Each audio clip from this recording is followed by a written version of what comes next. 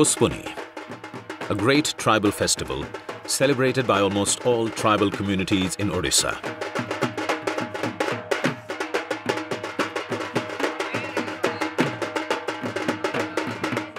The warmth of the festival in the chilled winter of December-January creates a festive ambience and flares up the spirit of Juangs, a well-known, particularly vulnerable tribal group in Odisha.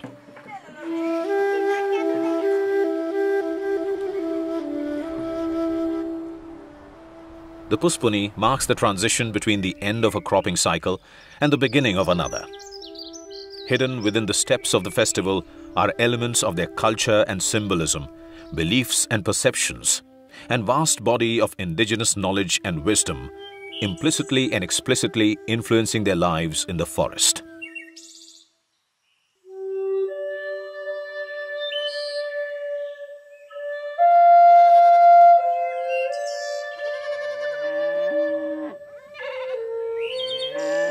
The Juangs are the natives of the Bansapal area in Keonjhar district.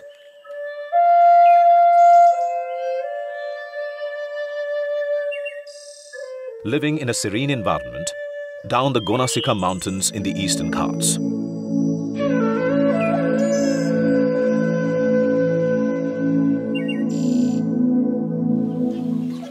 Tracing their origin in their folklore and oral traditions, they present themselves as legacies of Rishi. As per their myth, they were born out of rishis. They believed that the river goddess, emerging for the first time from the Gonasika rock, surprised a party of naked Juangs dancing and ordered them to wear leaves, with the threat that they should die if they ever gave up that custom. From that day, they started wearing leaves, and they used to be also known as Patuas, the leaf wearers. In course of time, they were divided into subsections with distinct socio-cultural characteristics and ways of life.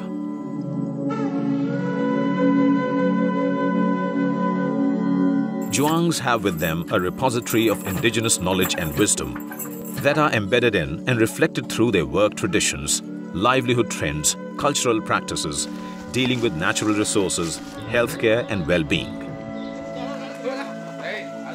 Their knowledge system is rich in understanding the environment, based on which they have shaped up their livelihood earning trends, technologies, processes and practices.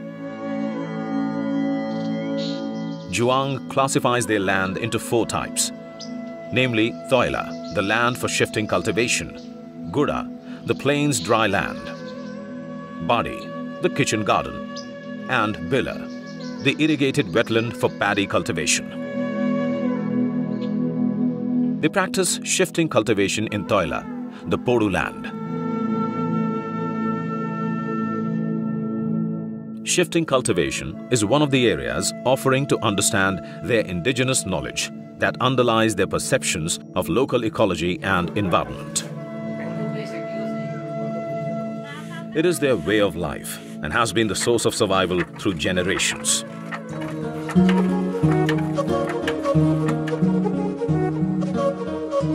Shifting cultivation, locally called Thoila chas or Podu chas, is a slash and burn type cultivation done on the hill slopes, which is within itself a slope agricultural land technology.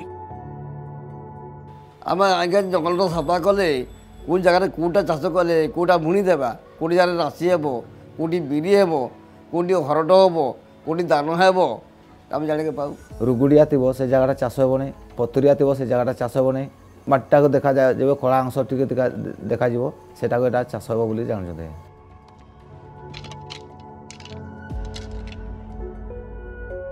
The most important aspect of the practice is the understanding of slope ecology, land fertility, seasonality, labor requirement, and timeliness in processes and practices.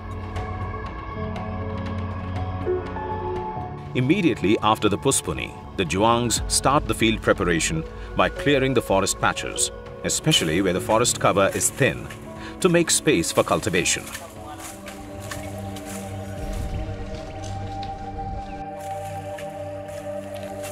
The decisions regarding which slope to be cleared are taken based on their accumulated intergenerational experiences socio-cultural processes, and governance mechanisms. The right time for forest clearing is February-March.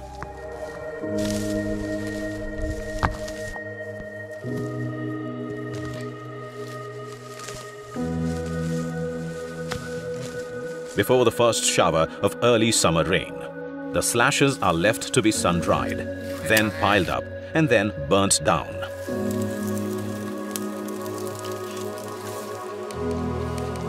While burning the slashes, they take measures to make sure that the fire does not spread beyond the clearing.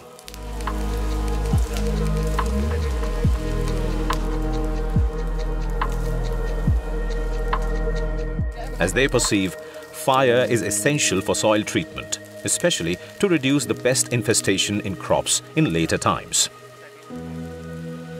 The ash of the burnt slashes also provides soil nutrients.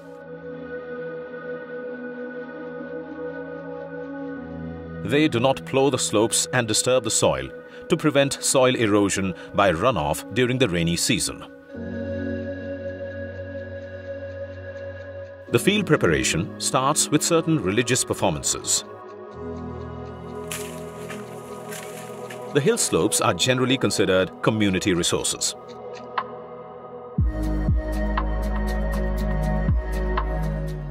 Since very early days, segments of the slopes called the Toila land have been divided among the households following traditional norms enshrined under their customary law.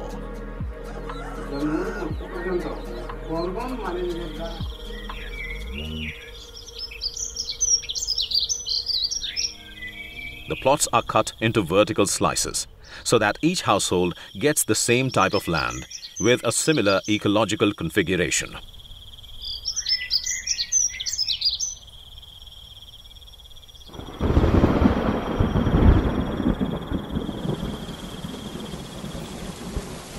After one or two showers, examining soil moisture, they broadcast a mixture of seeds, including cereals, pulses, vegetables and oilseeds in the field.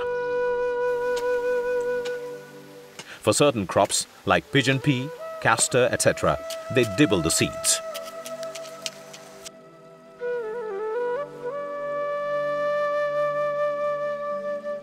The crops grow with good density and mature at different intervals.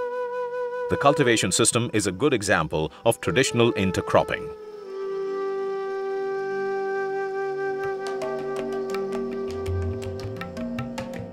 The system of cultivation is locally feasible, sustainable, climate resilient, cost-effective, culturally tuned, learned, and modified with experiences, uses traditional seeds, requires minimal inputs, and is a site-specific technological intervention that is scientific on its own accord.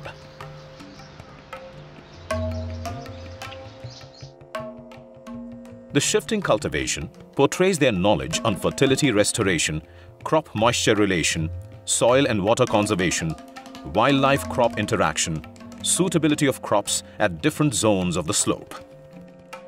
उपरे पाइबे आज्ञा 5 खंडी तळे पाइबे 5 खंडी heard होला आज्ञा सी उपरे फोड़ला ता तळे कोनला धान गछ तळे रहला सेठी पाइले 5 खंडी उपरे पाइछे 5 खंडी त सेठी गंगाई पाइबे मांडिया पाइबे रुमा पाइबे एमती सब ता भीतर चाष करा जाय.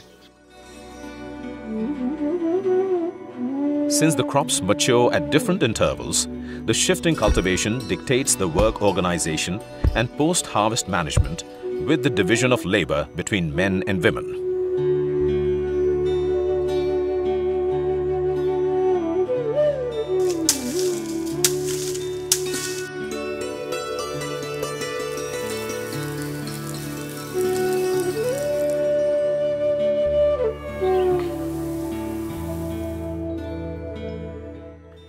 The maize feeds them in the rainy season, and the millets provide to their food needs in post-monsoon.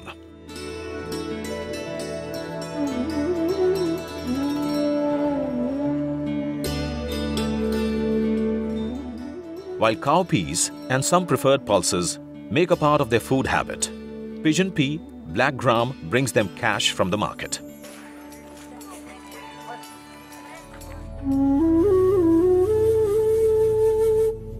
Tubers are dug at the end before the early summer rain that facilitates in situ moisture conservation. सेटा पाती सफा कर सारा पर से राशि बुना जीव गोटे वर्ष बीतीगला सेकेंड वर्ष पर माँ भौणी आउ झील पर मिसिक से जगह फेर सफा करेंगे तापर अक्षय तृतीय आसला मैंने धान बुना जीव से रुम्हा अच्छी कुर्थ अच्छी बिरी अच्छी आउ मांडिया अच्छी गंगाई अच्छी हरड अच्छी एमती बुणिक से चाष करेंगे. Considering the fertility aspects, the second year and third year crops are cultivated with a gradual reduction in the variety of crops.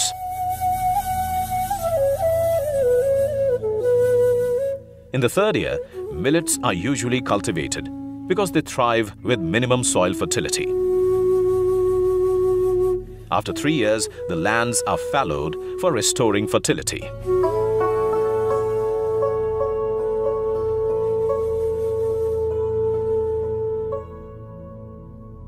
The Juangs hardly have sizable plain lands.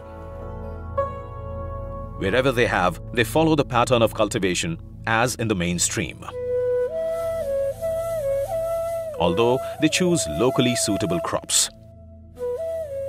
The lowlands are cultivated with paddy.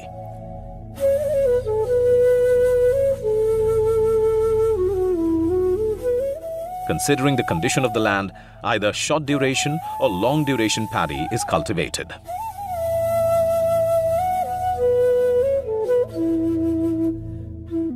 Non-timber forest produce collection and sale supplement their income from shifting cultivation. A lot of indigenous knowledge is intrinsically embedded in the Juang practice of shifting cultivation and other farming methods. These knowledge systems are local, site-specific, experience-based, local resources dependent, culturally appreciated, ecologically appropriated, and operate within a climate-centered management framework. The knowledge system would continue to be there with modifications and innovations as long as the practice continues to be there. Although a father doesn't consciously teach his son the aspects of these knowledge systems, the son inherits it by participation and innovates further as means to coping mechanisms. Appreciation of Juang indigenous knowledge, no doubt, would prove as a solution to many development problems in the Juang world and conservation of their culture at large.